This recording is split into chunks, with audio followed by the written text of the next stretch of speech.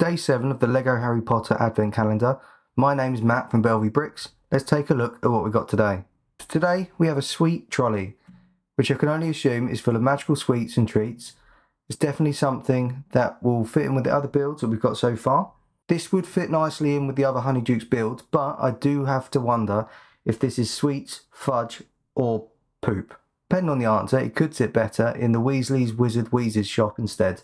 If you like this video, please give it a thumbs up, and I'll see you tomorrow for day number 8.